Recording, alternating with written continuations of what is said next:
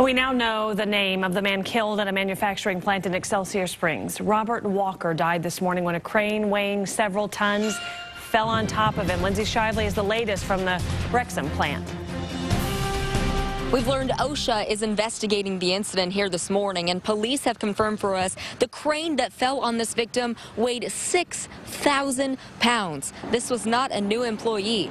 Friends and fellow employees here say he had 30 years of experience. He was 55 years old and knew exactly what he was doing on a day-to-day basis. There were two men operating that crane when it fell. Apparently it hit the victim and then hit another man who was knocked unconscious, had to be taken to the hospital. He is now recovering. We talked to them about what they do inside this plant. It is a plastics manufacturing facility. So what they were doing this morning was running a crane that was moving a large metal mold so it could be injected with plastics to make the several products that are made at this facility.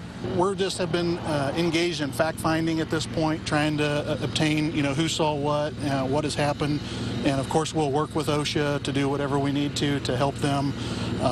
And again, this is an infrequent incident here. Police say they won't know what caused this until they have finished their investigation along with OSHA, but they can say at first glance it absolutely looks like what happened was an accident. From Excelsior Springs, Lindsay Shively, 41 Action News.